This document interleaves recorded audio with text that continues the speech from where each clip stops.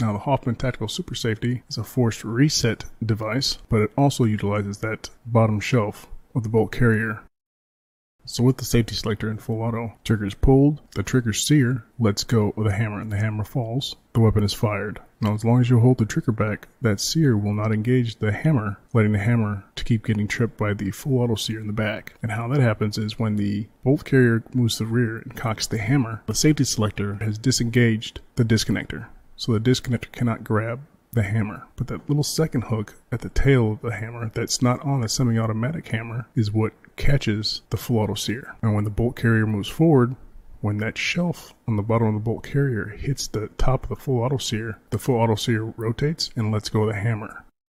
So when the bolt carrier grips in full battery, the hammer will be let go and another round will be fired. And as long as you hold that trigger back, disengaging that first trigger Sear, the weapon will fire until all rounds have been expended.